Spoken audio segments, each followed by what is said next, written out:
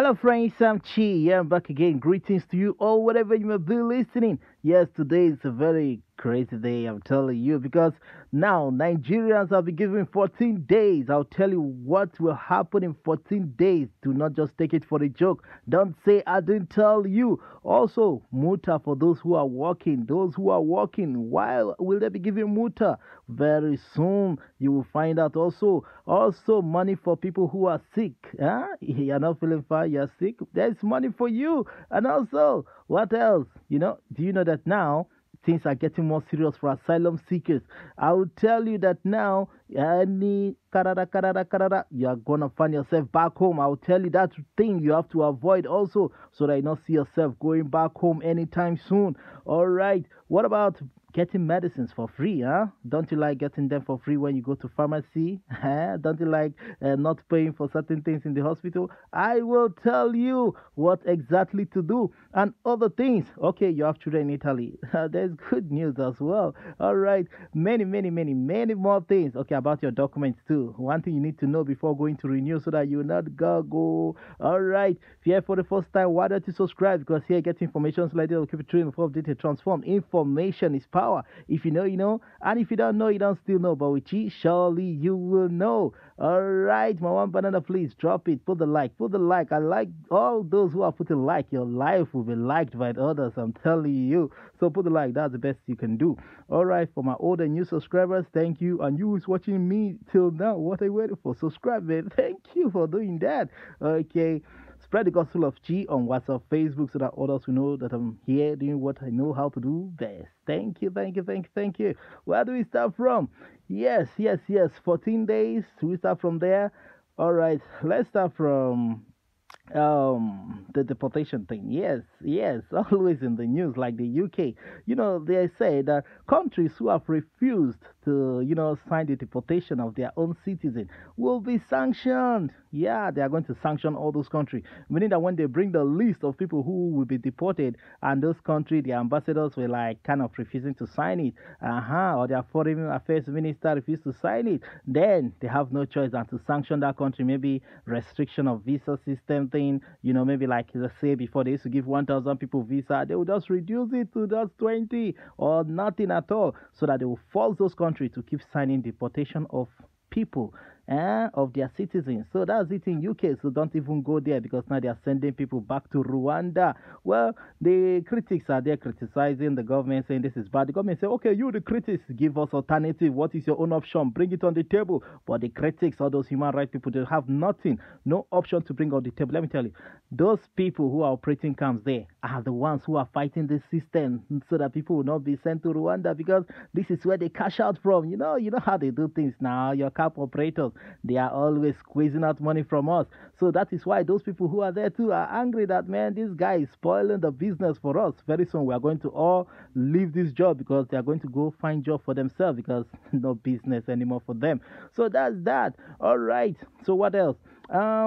Let's go to the other news. The Actors Guild of Nigeria have now said that, hey, they have gotten enough report that many people have been molested, sexually abused, kind of raped, in the industry. So they are now calling out that, hey, if you know that you get a sex for role, just sex for role thing, hey, let me lamushwang you real hot, and I'll give you the major role to play in the movie. I mean, sex, man. Also, guys too have been sex hard, man. I'm telling you, by gay guys who are in the producing section, those top guys in that level, they will say, hey, if you come and give me that thing, then I'll also give you a bigger role to play. So now many people are voicing out, especially the last tweet on Twitter last week that was trending hot, about some people calling out names, saying how they were kind of raped, molested. They used to even touch their boobs, touch their bum even while they're in the production room, while they're casting real.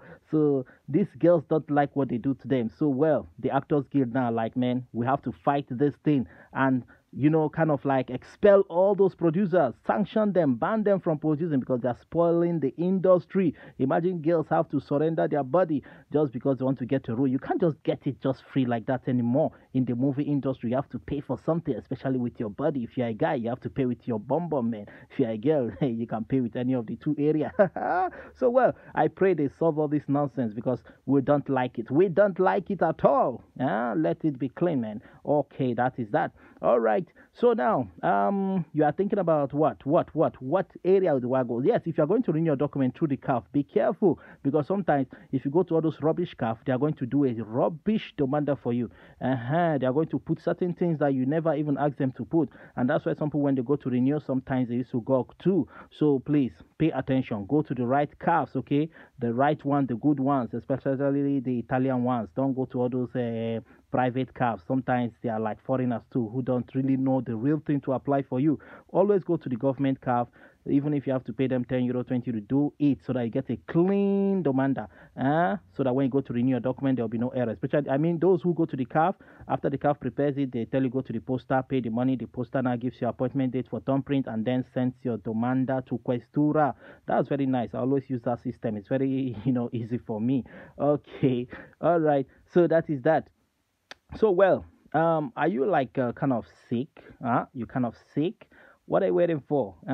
If you are terribly sick, you have any terminal ailment, your child or something, or you have a disability in one part of your body, maybe your ear, you're not hearing well, your eye, your hand, your leg, your stomach, serious pain for years, you don't even understand. It doesn't even allow you to walk. Even your heart, whatever you have been diagnosed of that is a very strong ailment, you can now go to your doctor and tell your doctor you want to apply for invalidita because it's very nice. If you're in Italy, you must have a house doctor. Go to ASLA and tell them, I need a doctor. You have to have a personal doctor so that when you want to apply for this invalidita, whereby the government have to pay you certain amount of money according to the percentage of your ailment, it's very nice that you do it. So that's it. So your doctor prepares the demander, you go to the CAF and give it to them. The CAF applies it to IMS. Then within 3 months, IMS is going to reply you either by mail or by your phone number. Also, they will send you the letter, certificate of invalidity, because you're going to attach your IBAN. From there, you get paid. So tell someone who you know that have been suffering from a certain ailment for long, that has been eating the person up, whether leg, hand, ear, eye, heart, intestine, kidney, lungs, anything. So they can apply for Invalidita and get money from there too. Even your children, your brother, friends, tell them, okay, so that they'll stop suffering because they can't even walk. They can't walk like normal people, so they need it, okay?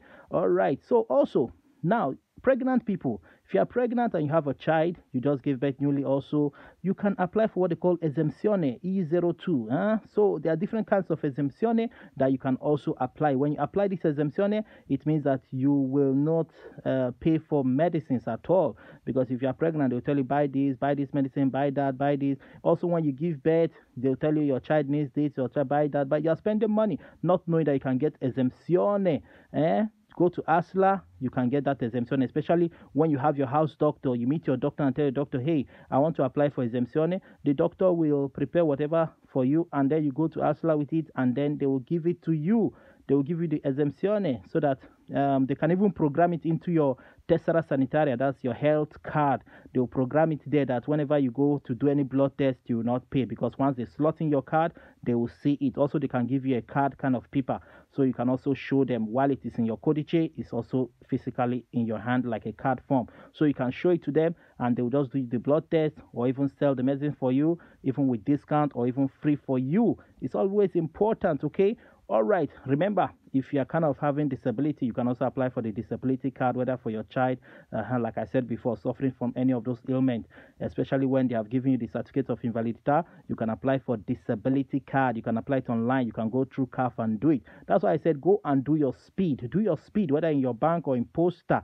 Go there and do the speed. It's not even difficult. Within 5 minutes, you have set up your speed. With it also, you can apply for different demanders online by yourself, especially if you have left Italy to other countries. When you hear demander, you can just log in into the IMSS website and apply for it. Your IBAN is there, put everything, and the money will be paid to you while you are away, so long as you have residence here in Italy or Hospitalita. Okay, so that's very important too for you to note. All right, what about this thing? What they call it? Money for what am I saying? What am I saying? So for those who have children here in Italy, remember that on the 19th straight to on the 21st, yeah, you guys will be getting your Assegno Unico Fili, the one of permanent payment for 21 years, up to 21 years. So that money, they said, projected to be paid on the 19th and also 21st down to the ending of this month. So, well, many people have been collecting their own. Why some people are saying they have not seen it, but the real thing is that people must see it this time around. Okay, yes, IMS have been doing those things. We don't even know why what they are doing. They are paying their people more than the foreigners. All right, so that is that too. So now, then what about those who are working? If you are working and you know that you have not done your sete trenta one day, I'm telling you, keep skipping that sete trenta. Don't go and do it. One day they'll just bring a fine for you, multa, asking you to go and pay 2K, 3K, 4K, 5K because you have not been doing it for years.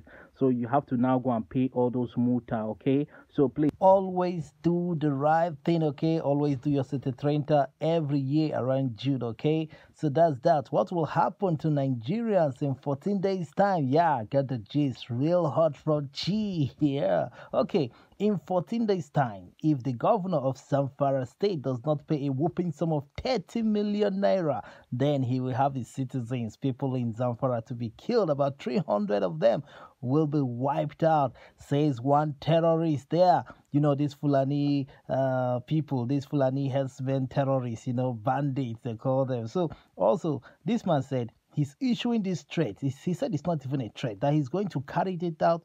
He's going to carry it out in 14 days' time. That's if the governor does not pay him that money. That he's not being greedy. He's only asking for that. He would have asked for 50 million naira each. What happened? Why is he asking for this money? He said his wife-to-be was killed, his uncle, and one other of his relation like that. 3 people close to him were eliminated, you know. So he said the vigilantes purposely did that, knowing that these people are related to him, and they went on to kill them. Okay, so because they are what? Fulani. So, well, they are issuing this threat saying that in 14 days' time, if no money is paid, they have to go to the farmers, you know, the farmland areas where people are farming, that they will go there and ambush people and still kill them, that they will keep killing until they get up to 300 people gone. Well, what do you think? Do you think the governor should go ahead and pay this guy so that 300 people's life will not be lost just like that?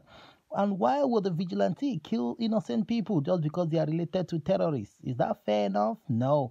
What this guy is saying, if people will not allow the Fulanis to have peace, then they also will not allow the people, Nigerians, also have peace. Okay, so they are saying stop killing us and we stop killing you guys. Well, that was it. Tell me what you think in the comment section, okay? That's what will happen in 14 days' time. Let's see whether this threat will be realized or the governor will end up to pay and let his people leave. I'm out of here, man. I'm Chi Chow. Remember, subscribe for real-time notification. Share to your friends on WhatsApp, Facebook. Bye-bye.